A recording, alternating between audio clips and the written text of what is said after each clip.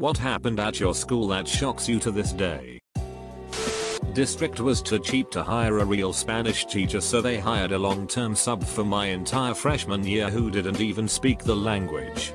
We just watched the complete run of SpongeBob with English subtitles for the year. Mid-70s small town in Tennessee. Student brought her dad's lol outfit to school. One of the coaches put it on and started chasing two black guys around the classroom. Jewish teacher found out and lost her mind. Outcome: no one is allowed to bring their dad's lol outfit to school anymore. Otherwise, life goes on. My 7th grade English teacher used to have an anger problem. Granted, I went to a bad school in a bad neighborhood, but he still got angry over nothing. He used to threaten to throw desks if we misbehaved too much. One time this dude was yelling at a student and slapped the ruler down on the table. It broke in half and splinters flew everywhere. He was given Teacher of the Year later that year. It doesn't shock me much because it was that crazy, but because how uncrazy we thought it was at the time. When I was around 11 or 12, and AIM or MSN were huge, there was a dummy account who suddenly started messaging a few of us with taunting messages, telling us that we were on their list. A couple other kids who weren't told that they were on the list tried messaging whoever it was and asking basically what that means. And they'd get variations on "their time is running out" or "clock's ticking." Within about a week or so, it started escalating offline. We'd find photos of us printed off and left around the school with red X's drawn over our faces. Some of us had X's scratched on our lockers. One girl found a dead rat in her locker. Another guy had a chalk X on his home front door. And the wildest thing is nobody ever said anything. We laughed it off as a so weird thing. It wasn't until recently that a friend and I were talking about it in retrospect that I realized how ducked up it was. But that is some bad movie script level setup for a school shooting, and we didn't say anything. The girl who found the rat had a friend get it out for her. The guy at home washed off the X before his parents got home. And nothing ever happened. The messages started dying out and that was the end of it. But if my little sister told me today that that happened to her, I'd probably want nothing less than for them to fully investigate it and have her stay home from school until it's resolved. We had a game in gym class. Simply called the game, we had to get a yoga ball to touch the opposing team's goal inside the gym. There were minimal rules.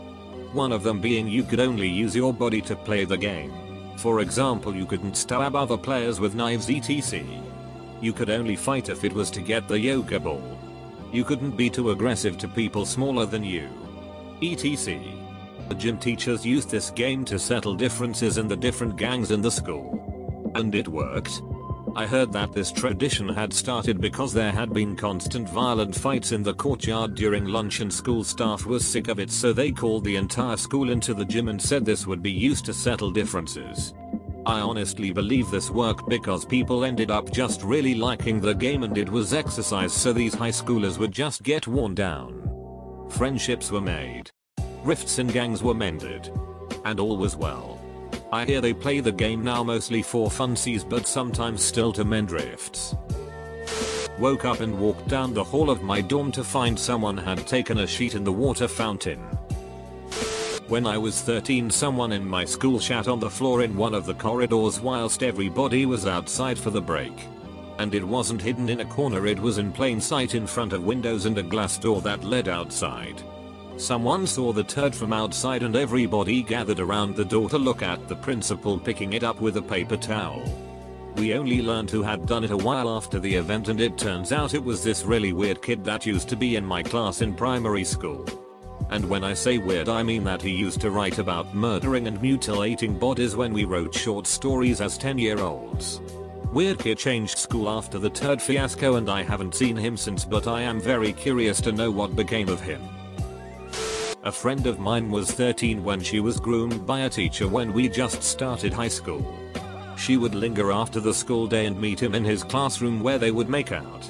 It lasted about a year. He had his email account open on his class computer one day when she was waiting for him, and she saw that he was emailing a handful of other girls at the school.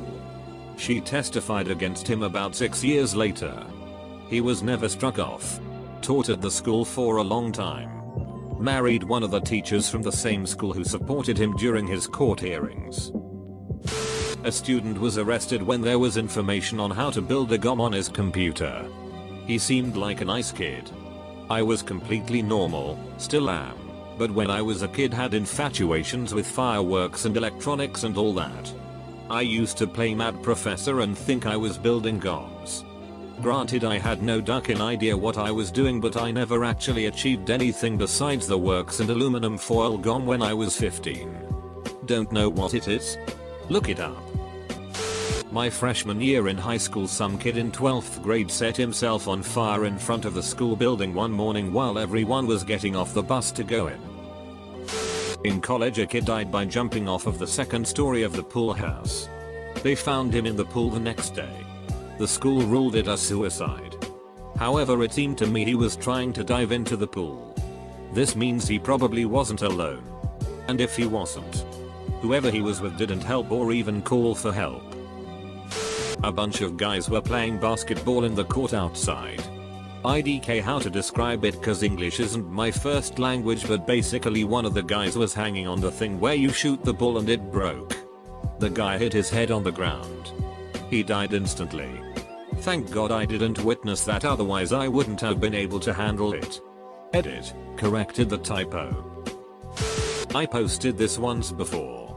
But in my old high school, a student poured oil all over the hallways and stairs as a senior prank.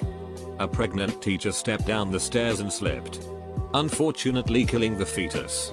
It was tragic and I think that guy is still in jail. In 6th grade, a girl left the school crying and never came back. I didn't know what was happening at the time, but it turns out the girl had been pregnant and the two girls who knew, her friends, had told everyone about it. Now, this happened in Bhutan in the mid-2000s. So not everyone in grade 6 was 11 years old. This girl was 15/16 at the time. Her friends were the same age. I was 11 and I knew the girl. She would treat me like a younger brother, picking me up from home on her way to walk to school, and dropping me off in the evening. This image of her using the hem of her tego, like a blazer for girls, to wipe her tears as she walked away is burned into my eyes.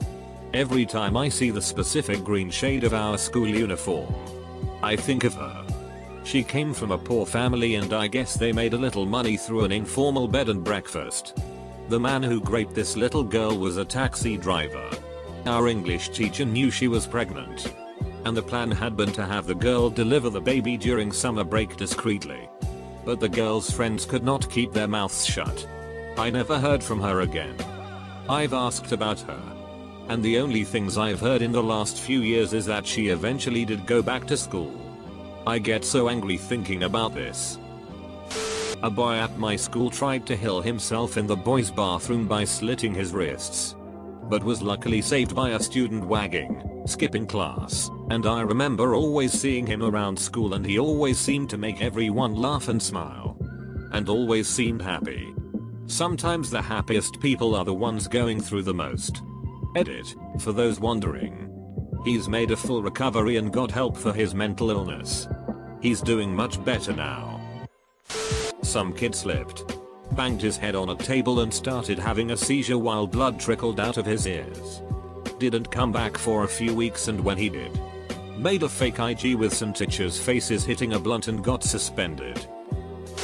So in the wood shop there was this extra bathroom that teacher let some of the boys use if they didn't want to go all the way down to the end of the hallway to use the main restroom. Well, he decided to close it down and never let anyone use it again. Wanna know why? Some kid, never found out who, pooped in his hand and smeared it on the wall and even drew little pictures with it. This was in middle school, ages 11, 14. Ducking middle school. The cheerleaders were selling sweatshirts for a fundraiser. One of them asked a teacher if he wanted to buy one. Teacher looked her dead in the eye and said, "I'll give you $50 for the one you're wearing right now." Needless to say, that was his last day as a teacher. That was almost 25 years ago. I still can't comprehend how a grown-ass man could throw his career away in a single sentence like that. Male teacher. Who was married with a new baby. Slept with a student. I think student was around 16. The most memorable part was when another teacher walked into the middle of class one day and punched him after finding out they were good friends. Also, it was a Christian school, lol. Probably like 5th grade. Obviously nobody fully understood what 6 was. But groups of guys used to go into the bathroom and pay each other $5 minus $20 to blow each other. They got caught eventually. They took the door off all the boys' bathrooms. And they could only piss one in the bathroom at a time.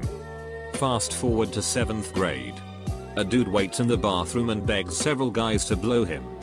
He got caught and in a lot of trouble.